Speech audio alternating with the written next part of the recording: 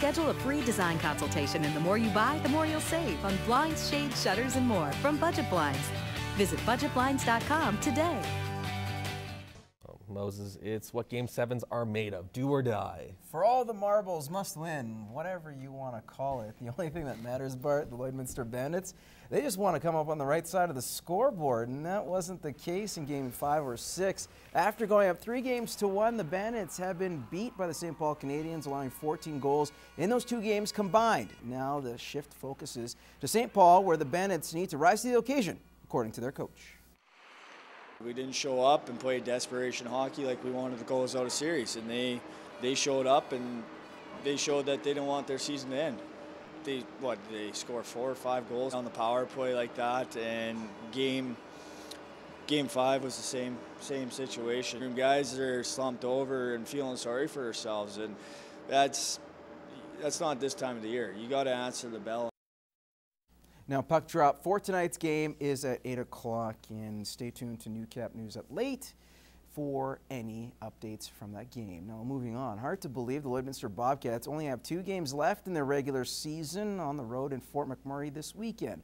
Now, as the season wraps up, you can't help but remember some of the highlights during the year. In this week's Beyond the Boards, Nair Manisa caught up with some members of the team to see what their favorite memories are from this past season. Let's talk about favorite memories. What has been your favorite memory so far this season? I don't know. It's got to be one of the, the OTs that we came out and won. I think I had an assist to Austin Yaremchuk in Sherwood Park. So it was his hometown, and he got to put the last one in. So it was really fun, really exciting after that game. How excited was getting your first AJHL goal this season? Oh, that was really cool. Lucas Bench passed it to me, kind of backdoor, and it's like a one-timer.